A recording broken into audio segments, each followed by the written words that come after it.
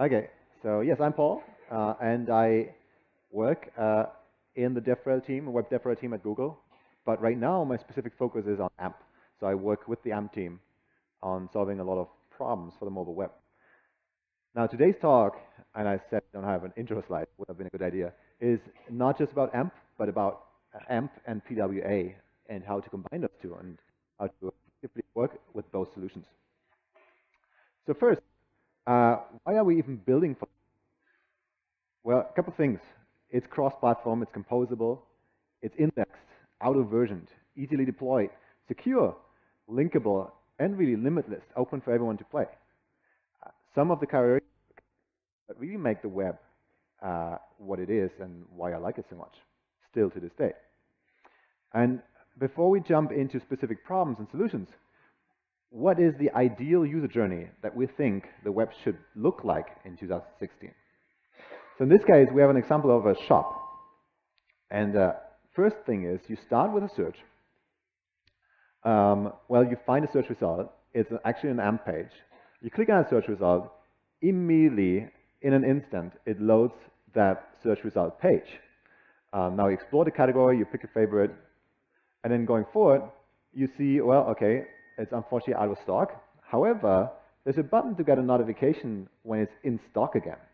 So you get notified when it's in stock. So then the application asks you for your permission to send you a push notification. And then finally, you stay up to date. Now going forward, at some point, you go on a train, you lose the connection, but you continue exploring because, as it turns out, the app works completely offline, even though it's on the web. So even without exception, you get all the things you got before. Now, at some point afterwards, a couple of days later, maybe even, you get notified by the website, see, okay, my product is in stock again. You click on it, you can buy directly, you go to the cart, add it to the cart, you check out, and you pay directly with Android Pay or any other payment solution that you have on your phone. And also, you get signed in automatically because you signed in before. So there's no process of entering a password, doing anything. So yeah, after that, one tap to pay. And I realized that this might not be a reality today in India, but we're working on it. So there are some complications in India. And then finally, because you like the app so much and you want to consume it further, you want to browse further, you add it to your home screen. You can access it as much as you want to, like a native app, and then you re-engage whenever you want to. So that, to us, is really the ideal user journey. Now, how we implement that journey is a completely different story. So why isn't everyone building this for the web? What are the problems that are holding us up? Well, first, you got slow loading, non-responsive content, especially, and that's kind of the bane of my existence, is content shifting. I really hate that when you load an image, the image loads, and you jump around with a paragraph and you can't read anymore. And of course, what's the solution to this? Well, no megabyte-sized images, no random blocking ads, no 100K lines of JavaScript. And now you probably all, well, duh. I mean, I'm not dumb, right? I'm a developer and I know what to do. And I actually believe you. You probably know what to do.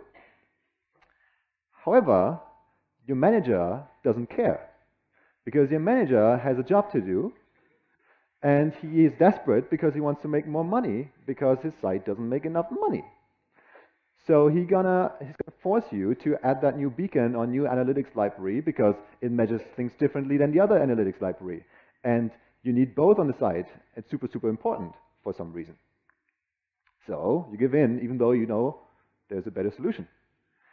And unfortunately, it wouldn't be all so bad if it wasn't the web. If you were in a native environment, right, in a restricted programming environment, you could probably force the beacons or the analytics scripts or something to restrain themselves and not cause any havoc on the site. But on the web, it's like giving your key to 100 different strangers. What could go wrong? So that's a really big problem. It turns out, and this is really, really new data that we published just a few days ago, The current situation is actually pretty bad. The current situation, and I think this is worldwide stats on what we've measured on DoubleClick, was that a mobile web page makes 214 different requests. The average load time is 19 seconds. 50% of that is ad-related, and 77% of mobile sites take longer than 10 seconds to load, which is really unfortunate.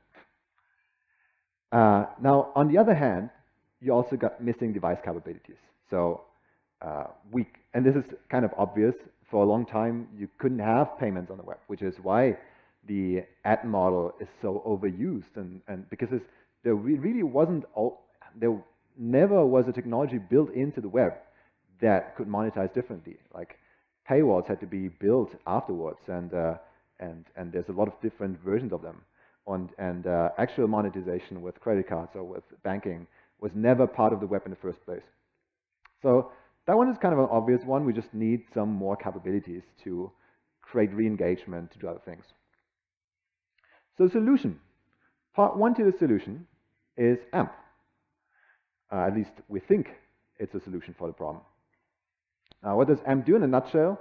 It allows you to build really high performance web pages, and it gives you a rich catalog of web components, pre-built library components that you can embed into your site. And it's basically HTML. So it's not just a completely new standard. We didn't reinvent the wheel. We just added web components where they make sense. Now you would say probably, okay, why did we replace image with AMP image? Well, I'm going to go to the reason very soon. There's a very good reason, believe me. Now, the publishing flow for AMP pages usually goes, you create in your CMS or you create it manually. You might or might not create two versions of the same page. One is your full version page, and the other version is the AMP HTML page. They're linked with a canonical tag, and then they get cached, because that's one of the biggest amazing features of AMP is that it's a container format. So it allows the publisher, it allows the integrated platform that loads the page to say, okay, I can actually load this page standalone, and there's probably no dependencies that will mess it up. So a cache on top of it can cache the entire page and then deliver it much quicker to any support. For instance, in this case, Google or Twitter, Pinterest. And then finally, it gets consumed. There's a strong ecosystem already. A lot of members are joining soon. Bing just joined. WordPress is supportive. Feedly now redirects traffic to AMP. Those are just one of the new ones. And there are Google canvases that support AMP. Because I work at Google, I know some of this better than the other ones. So first of all, you get, this is what we started with, the top stories carousel, where we integrate AMP. Rich cards in search, news and weather app, and soon, and this is kind of important, blue links in search. So those are just the organic search results that you get in search. And if we find out that there's an AMP page equivalent of that page, or the page itself is AMP, we will open it in a viewer almost instantly because it's preloaded. So AMP pages are really just web pages. It's HTML plus CSS. There's no one-off JavaScript. Instead, custom elements and sandboxed AMP iframes that can contain everything. And then in addition to that, there's the AMP open source library, which I usually talk about, the JavaScript library. It's the same everywhere, of course. It's highly cacheable. There's just one version of it, so far at least. And it defines behaviors for custom elements, manages the rendering, manages the loading pipeline to optimize performance. I say, wait, okay, no JavaScript? We're JS2 after all. That kind of makes me sad.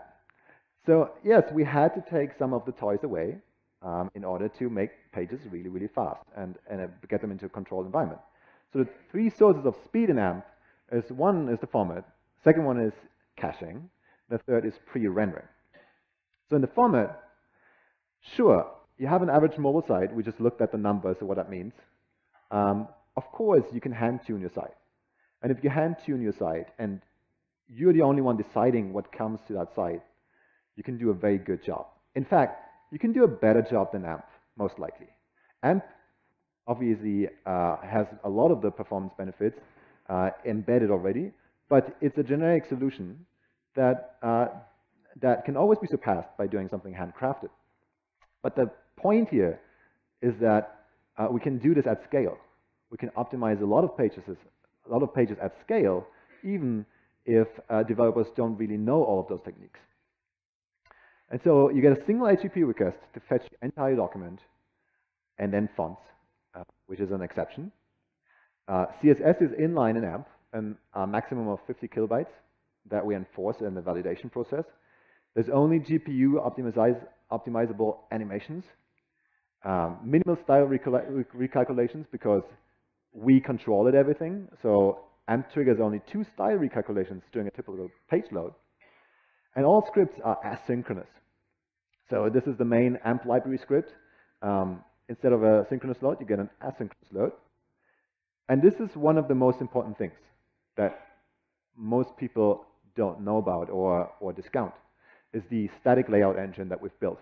So each element has a static proportion.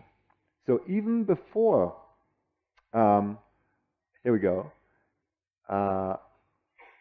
Yes, so even before we know about what the assets actually are, even before we get the images and the videos and everything else, we don't have a situation where extended component downloads block page layout or assets block page layout.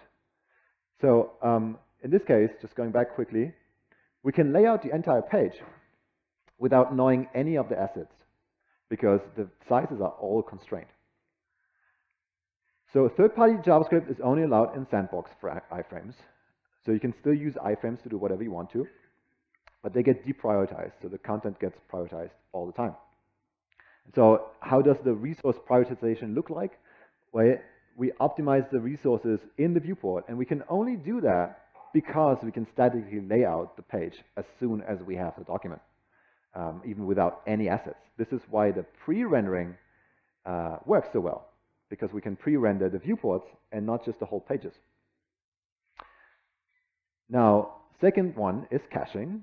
And again, caching works because the AMP format is validated, and it's very clear that probably nothing bad will happen if you load an AMP page. Now, the AMP cache that we offer is built on Google infrastructure, so it uses all the edge servers that Google has. It's free, which is a nice benefit, and it's used by Google and a lot of other properties, but we are opening up the spec of how to build an AMP cache to other companies. So it's very possible that we'll see other companies do the same. And speed source number 3 is pre-rendering. So pre-rendering really can make loading instant. Again, we pre-render just above the fold, and that's why clicking on an AMP page feels so quick, because we preload not just the one page, we preload a couple of pages that we think you could click, because it's so cheap to preload them. So 3 sources of speed: format, caching, and pre-rendering. Now, we solved the first problem. We now don't have slow loading content anymore. It's very responsive, and the content doesn't shift anymore because of the static layout engine. But we haven't solved the device capabilities problem. And for the device capabilities problem, we go to part 2. And in this case, if you look at a native in comparison to web access, you have on one hand capability, and you have on the other hand reach. So the web is actually extremely good at reach, as you all know. Native is very good at capability, naturally, because they don't have to standardize anything. They can operate on a much faster scale and are much closer to the actual hardware. However, what we wanted to achieve when we started building progressive web apps, or created the term progressive web apps, is sort of a hybrid that gets us from the reach to extended capabilities as well. So how do we get there? Well, first, reliability, super important. Sites need to be reliable at all times. Push notifications, home screen access, and very new, simple sign-in and one-tap checkouts. So offline, right? No one likes that one. So bad offline dinosaurs. When you're on your user's home screen, there's really no excuse to show that dinosaur. So you really should always be available. What we do for that is service worker. So service worker is a sort of a proxy that is almost like a web server on the client, and that intercepts requests if you want it to, and can cache any kind of assets that you give it to. Much more flexible than app cache has ever been, and allows you to go completely offline and actually pre-cache stuff like an application shell. So not only does it offer you basic offline capability, but you can cache the shell of an application almost like all native apps do, and then the shell loads instantly on repeat visits. Dynamic content gets then pulled in to shell. Then we get push notifications.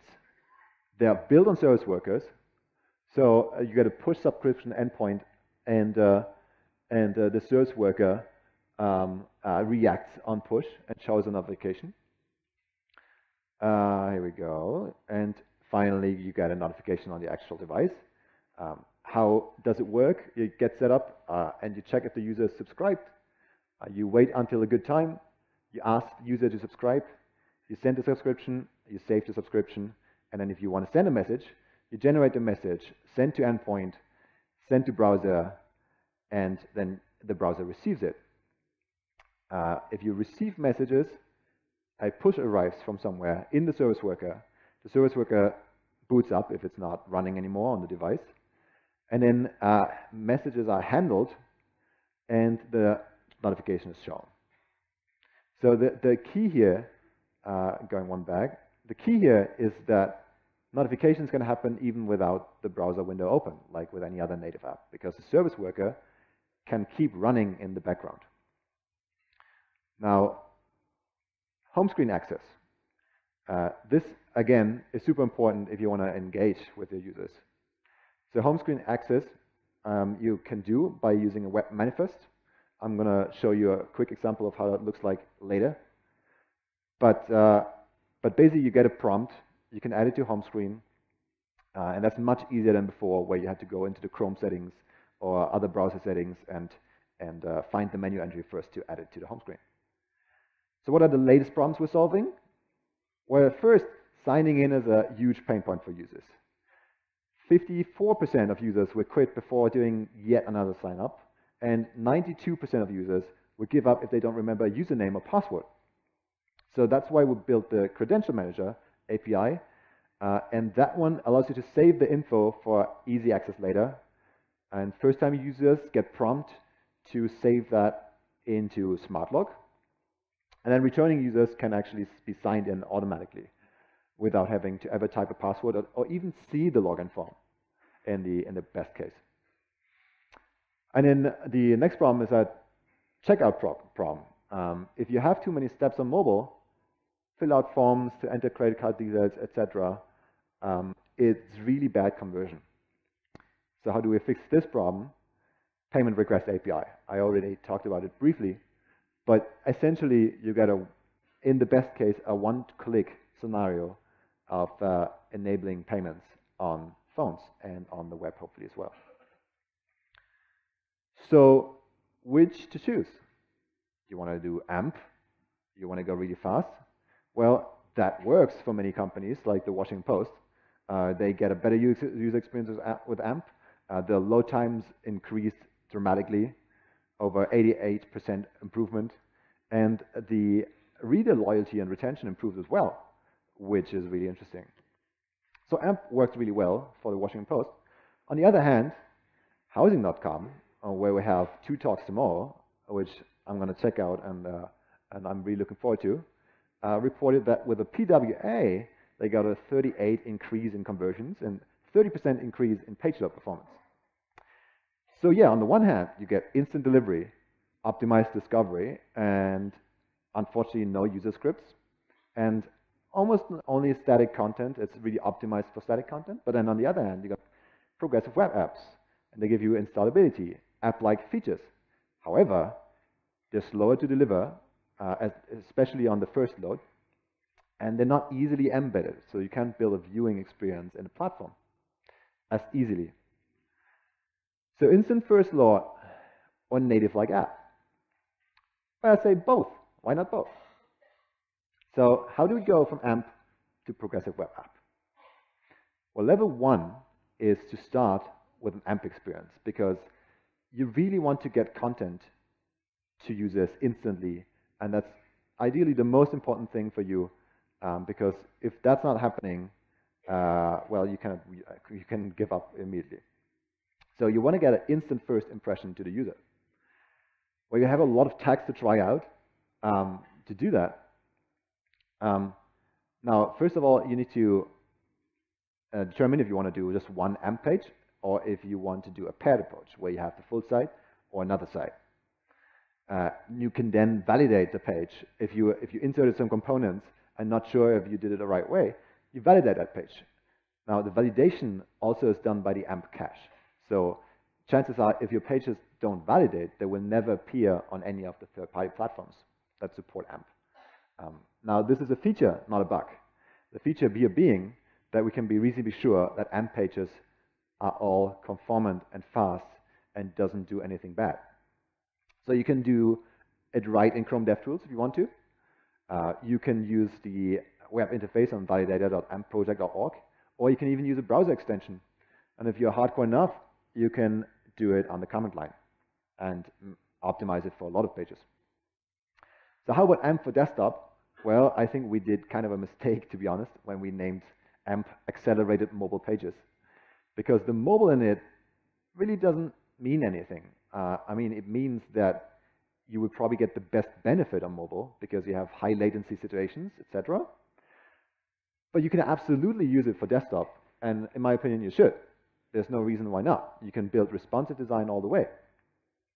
So in this case, you could, for instance, use a layout property in AMP to, and this works on any AMP component, to set the size to fixed responsive, fixed height or fill. And responsive is really nice because it has a fixed aspect ratio but resizes to its parent, with something that not trivial to do in CSS and requires some hacks.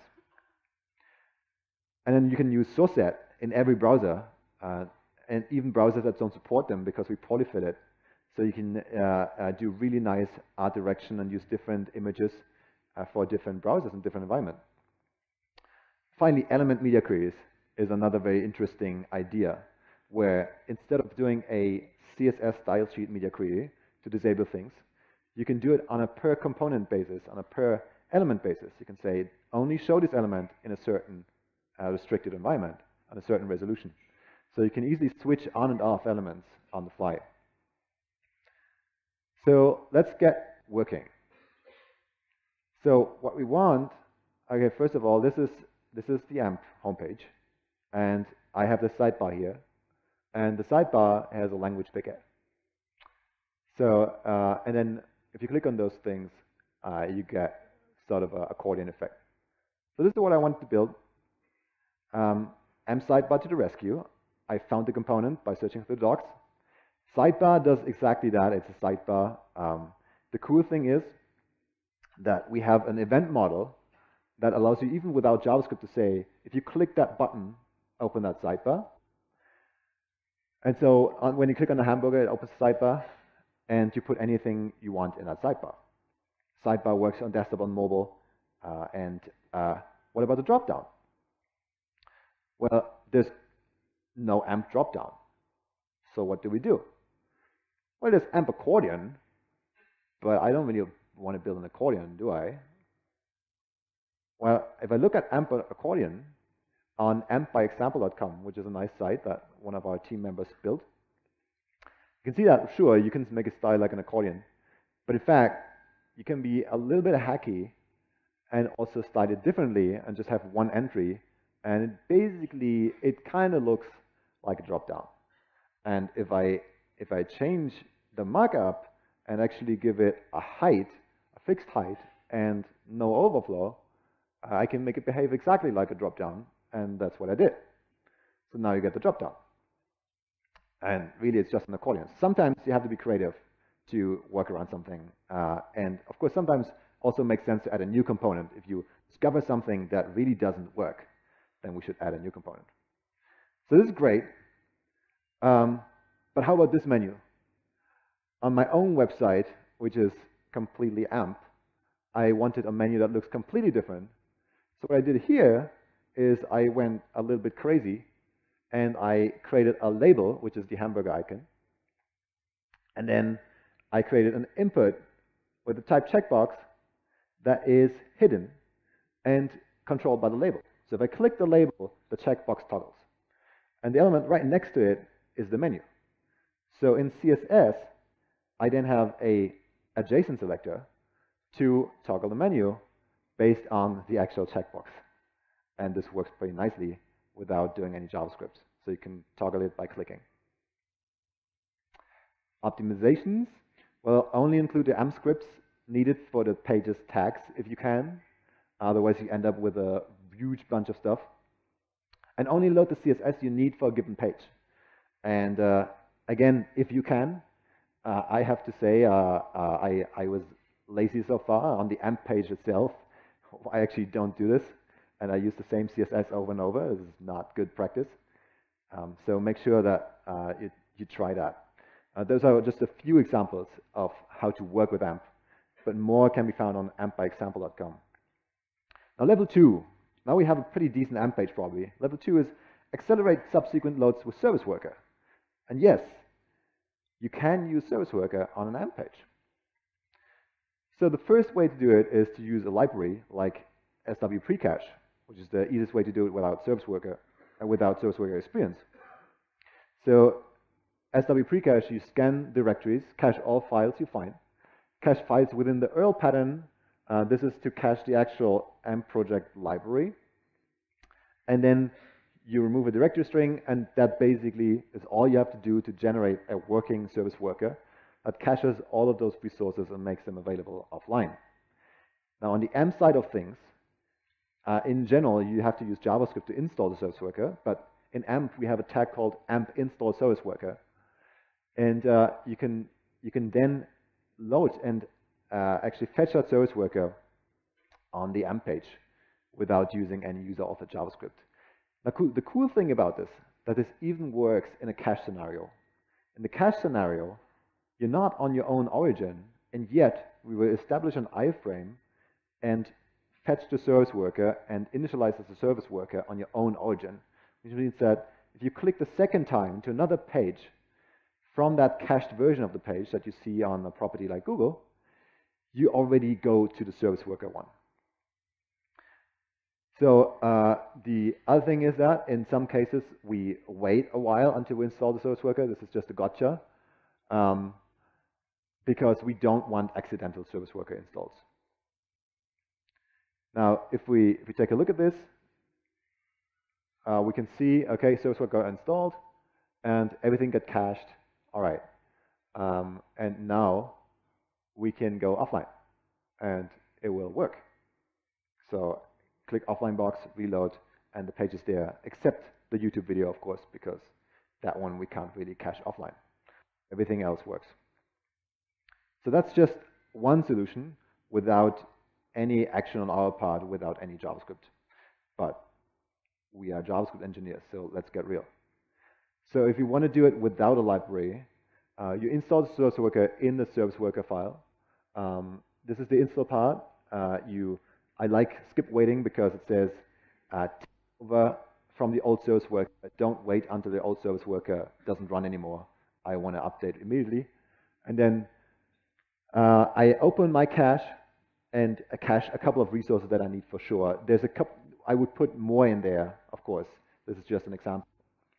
But you cache everything that you know you need in any given moment if you want to go offline. And then you activate the Service Worker. This again has a step that says, okay, even though I might be completely new and the page has already an older version of the Service Worker, claim all clients currently connected to the Service Worker immediately. And then number 3, intercept requests. So we do that by adding a fetch event. That says every time a resource is fetched, do something. Now in this case we say, okay, respond with something else than the actual normal browser fetch. So as soon as we call this line, you have to deliver something or nothing will appear. In this case, we open our cache. We see if there's a cached version of the page. So we match the request, then look at the response, and we will fetch the promise. We have a fetch promise in here that we'll use in just a bit. And down here, we return directly if we have the data in the cache, or we use the fetch promise. And the fetch promise fetches a new networked version of the same page in any case. So it does that anyway. And that means that we will serve the current version all the time and then get the next version in the background. And then on the subsequent load, get the updated version. So this is a very basic example how to do a offline strategy with service worker and cache pages. And of course, this doesn't only mean you need this for offline, but it also means that it will dramatically speed up every subsequent click. Now, level 3, and this whole example will become important in the next level. Level 3 is add a web manifest to trigger add to home screen banner. So we talked about web manifest before. Again, all you do is, again, in the AMP page, if you want to, add the manifest. The manifest has a couple of properties. The most important ones being display, which hides the browser bar, the browser URL bar, theme color, background color, and especially the icons are very, very important. Otherwise, if you don't have icons at a certain size, I think 144, then the add to home screen banner will never trigger. So you need that. And the cool thing is that you can inspect it in DevTools. So if you open DevTools and go to the application panel and click on manifest, you see what the browser thinks your manifest looks like, so you can inspect any errors on the fly. So add to home screen action, in this case with Flipkart. Again, how does it look like? You get the prompt, say add to home screen, it's added to your home screen, and if you launch it, you get a nice preloader and jump right in. So what's cool about this is that you just build a PWA. Even though you were still an AMP, and this was still an AMP page, you just build a complete PWA without writing any JavaScript in the client. And I think that's pretty cool. So we have the first step solved. We have a very fast first experience, and we have an experience that's offline and can be installed to the browser. But now it gets interesting. Level 4 is enhancing your AMP with the service worker. So, and here, it's important to say that the cache that you can store stuff in isn't unlimited. So AMP forces inlining of CSS, as I just showed you.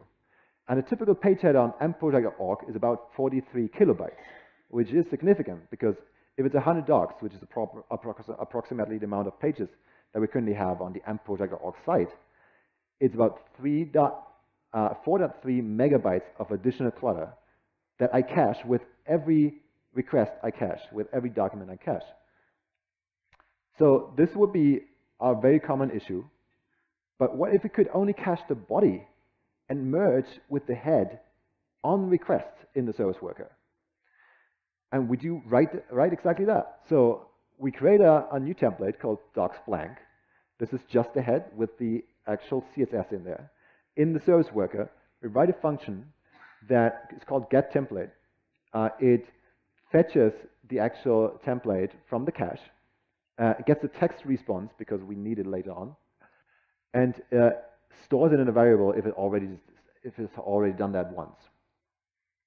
Now in the fetch request that we saw earlier, we expanded a little. So in the fetch request, what you do now is I grayed out the lines that we already did before. What you do now is you clone a network response because then we can manipulate it further. If it's a document, we get the text from the network response, which is the body of the page. And then we match just the body, and you should never do this at home. Please don't use regex for this. It's bad. Ideally use HTML comment or something to do this. But we match the body. We then save the filter response, so the actual body portion of that page, in the cache instead. And by constructing a new response, putting it in the cache, else, if it's not a document, we put it in the cache directly. And finally, this is very similar to what we did before. If there's a response already, then we see if it's a document. We then create a complete response. Otherwise, deliver the already existing response if we don't have a cached one, and otherwise go into the fetch promise. So how do we stitch it back together? In the create complete response function, we get the template, which is just the text, the part of the page that has all the CSS, and we get the body and stitch them back together and respond to the browser. And this is what happens. By having the exact same result for the client, we get a previous cache size and a new cache size that is much, much smaller than before, which is a nice optimization to do. So again, we did something on the AMP page without actually doing any user-authored JavaScript in the client that helps us dramatically. But now I want to go one step further. I feel kind of nostalgic. So I think one of the saddest parts of my page is that I can't use any of the 90s JavaScript that I love. So I went to this page called Rainbow Arc Scripts, and I found this amazing mouse cursor that I think would be very helpful for all of my AMP pages. And I just can't have it in AMP. And I don't know why. I mean, I should probably file a bug request. So what can we do? Well, I just showed you this, right? Where we stitch together a template and the other one. Well, no JavaScript. Okay, what do I do? Well, how about I get some random stuff in between those two files? Random stuff that AMP doesn't like. How about that? Well, let's do exactly that. What happens? Here we go. We get a funny animating background. We get our amazing clock, which is our mouse cursor, and we still have an AMP page, and it still uses the AMP library. So we now hijacked our own page and inserted JavaScript into it and done whatever we want to.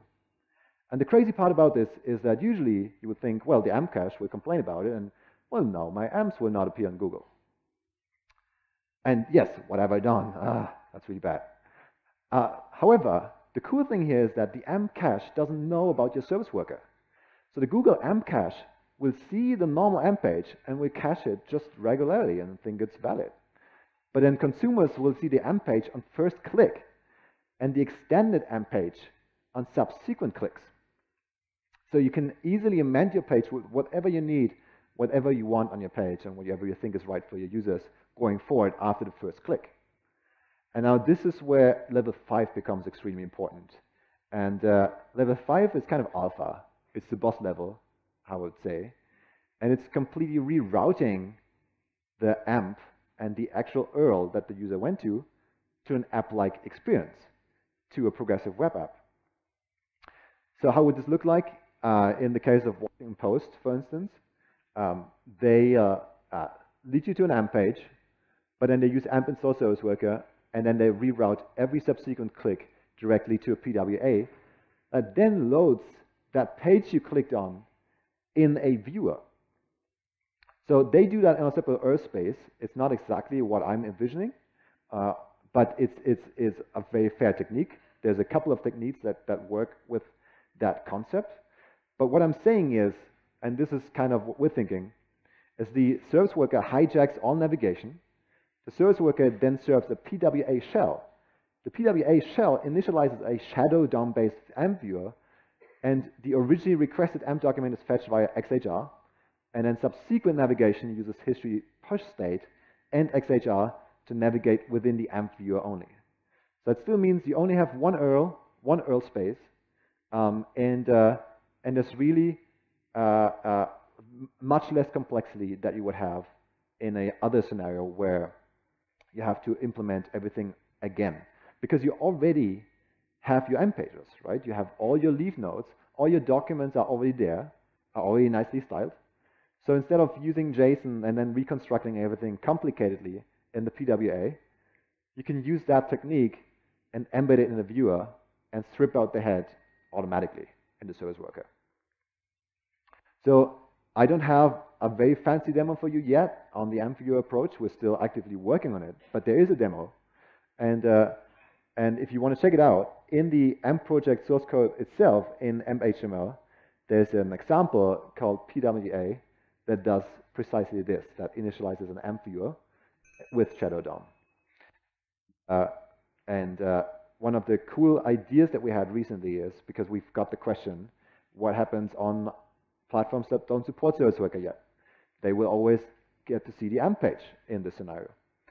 Well, one of our ideas is to then have the AMP library detect that a client doesn't support service worker, and then rewrite all the URLs on the page dynamically to an URL space that you define as a fallback. So that's another solution to always get to the PWA in any case. So that was a lot of stuff, 5 steps to get from AMP to PWA.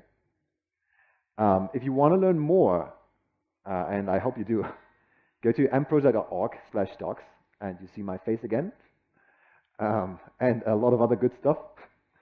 And then go to developers.google.com/web to learn about general web techniques and also what we do with progressive web apps. And this is a really, really cool course by my buddy Jake, who's also a part of my team. And he created this offline web applications course that helps you to really find out how Service Worker works in detail. I mean, I skimmed over it, but this is actually very helpful.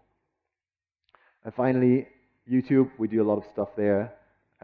There's a new series coming up soon about AMP.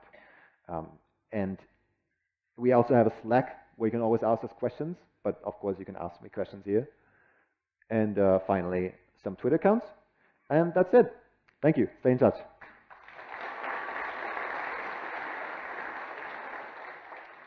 And I think we have about 4 minutes if anyone has questions.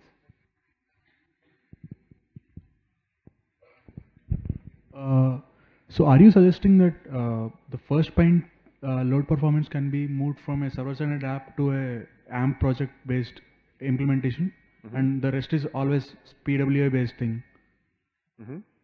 So are you suggesting that instead of going for a server-ended approach, go for an AMP approach for the first load performance?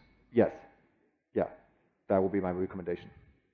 Because you will never get the same speed with a PWA. And the reason is not that the PWA theoretically cannot have the same techniques, right? I mean, it could also be as small and using the same characteristics.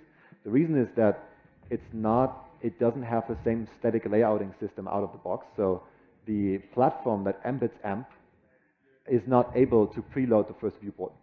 And another thing is with server-ended approach, the limitation you told is that the server is only at one place, but with AMP you have a distributed network of cache.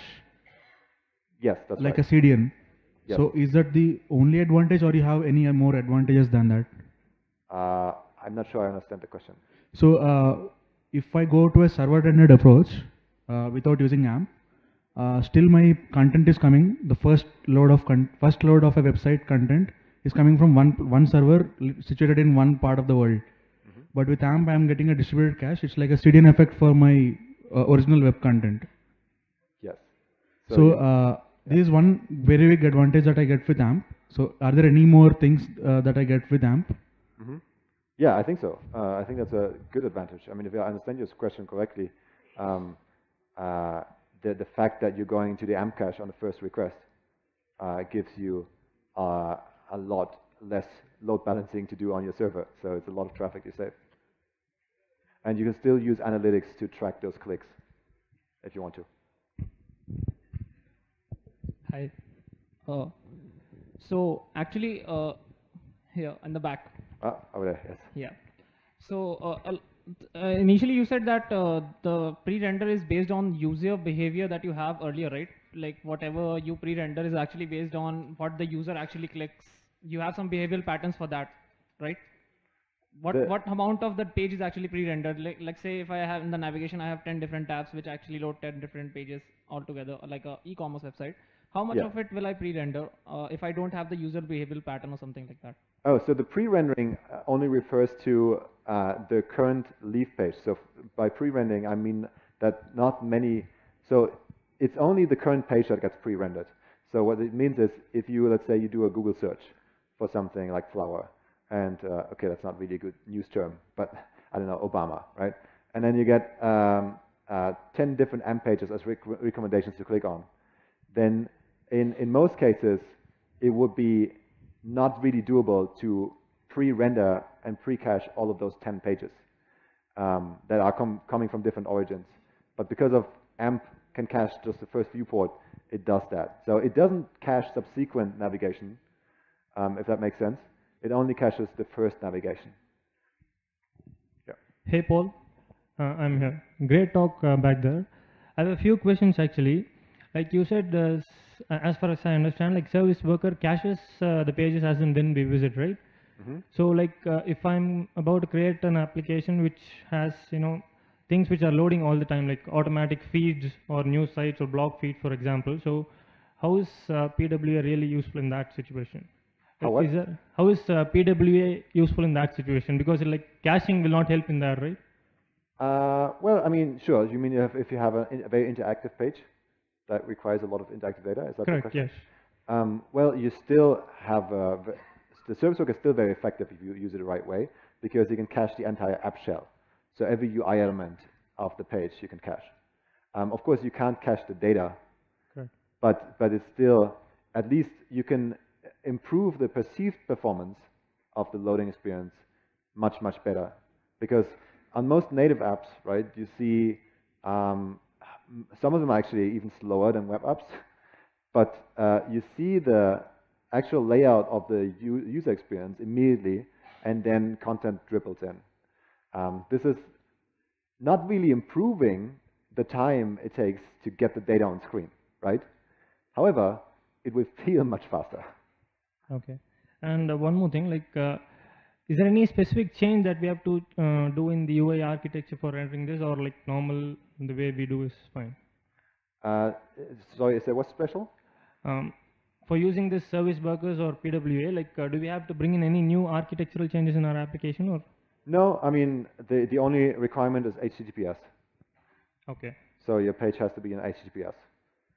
Okay, and you said something about this smart locks, right? Like that saves the username and password of the user as in when he types in. So you understand what I'm saying? So Smart lock. Smart lock, yeah. Yeah. Smart lock is a Google feature that is basically a password manager, and it works in combination with the credential manager. So the credential manager can also work on its own. So in Mozilla, for instance, they would use a different password manager, but yeah, it's built on top of that. So I want to ask that, like, all the websites from which people visit links, Google, Facebook, and Twitter are three of them. So Google has started with AMP, and then later on Twitter and Facebook has also added the instant article standard. So isn't this like breaking down the standards a lot of the web? Because if you want, like, you are a website like Washington Post, you want it to be instantly available on Facebook as well, on Google as well. That means you have to write a lot of custom tags, which are not like an HTML standard or anything. Yeah, so a good question. I think I think we're running out of time, but I'm going to answer this quickly. I think the answer here is that those on the publisher side, they're very similar. So different endpoints, right? So you usually, if you want to generate for all of those endpoints, you have a CMS that will export for multiple endpoints. However, the approaches are very different. One is living and hosted in a relatively closed ecosystem, and the other one is really just a JavaScript library and a validation system that is very open web friendly, in our opinion, and can be embedded anywhere on the web. It's really just web pages with a little bit special magic on top. So our hope is that AMP will just be used as a library going forward and hopefully work. So for instance, in my blog, right? My blog, there's no two versions of the page because I don't need any JavaScript on the page. It's a blog. So I just use AMP as a library and that's it. So it's all using AMP. With instant articles, I couldn't do that. So yeah, that's my take on it. Hi. So I want to ask about the service worker notifications. So in service worker, we have been using service worker notification for almost 6-7 months now. There is this certain problem we have been facing and we couldn't find the solution. In service worker notification, there is a callback that you register on push, right? So in that callback, I get only subscription ID of the user, correct? And based on that, I make an API call to fetch the data from my server. Basic notification system, that's how it works, right? Now imagine my website hosts two kinds of products. Let's say we sell hotels and we sell flights. A person came to my website and registered a notification. And let's say he registered the notification from the flights product page. Now I want to, because I have his service subscription ID in my server, I would want to send a hotel based notification also. but I cannot context switch it because of I only have one parameter, that is subscription ID. So is there a workaround to it? Maybe I can register 2 service worker to my website at the same time, maybe changing the scope. I don't know the specifics of the push notification side. However, the people are working on a way to add multiple service workers on the page. Yes. So this is coming. We'll be able to add multiple service workers to a page. One of the interesting techniques here is foreign fetch, which you can Google. It's called foreign fetch. Oh, yes, correct. Allows you to have a service worker that controls other pages that are not his own. And there are also ways to install 2 service workers on the same page as I believe going forward. So I sadly don't have a perfect answer for you, as I don't know the specifics of push notifications. But yeah, I hope it works. All right. Well, thanks again, and come meet me afterwards.